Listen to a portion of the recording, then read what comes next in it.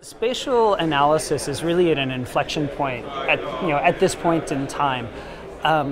Prior to, say, over the last 10 or 15 years, customers had to manage their own infrastructure, or when they were loading their GIS software, they had to install it on a particular machine. And maybe that machine was a laptop, maybe it was a desktop, maybe it was a mainframe, but in any case, it was the customer's responsibility to figure out how big that computer should be, or how much CPU cycles they need, or how many bytes of storage, etc. So the part of that inflection point, so one part is that by bringing BigQuery and GIS together, we're bringing very big data infrastructure to spatial analyses. The part that CARTO adds that's very exciting is adding prepared data sets that folks need and use all the time, right? These are the things that are hard to go and find, and then you have to prep them.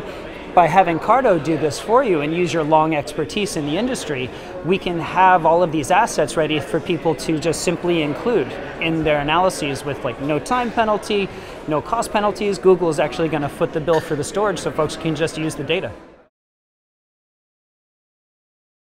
So BigQuery is Google's enterprise data warehouse, and our strategy with the product is to make it as useful to as many different kinds of people as we possibly can, which means we want to have as many different kinds of analyses that we support. So GIS plays exactly into this strategy. We want GIS professionals to be able to use our product and use it effectively and get great value out of it.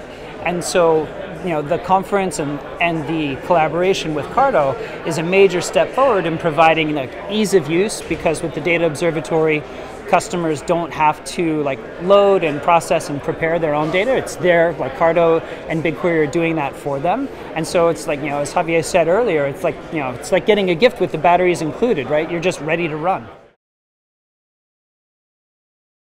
So this is my first time attending the conference, and I'm very, very impressed with how excited everybody is. You can hear the noise in the background, right? There's no shortage of conversations.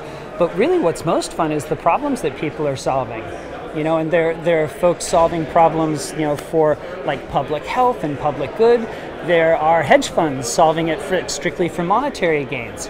And so that breadth is interesting, whether your personal values align more with one or the other. The work that people are doing is incredibly interesting and ultimately incredibly valuable.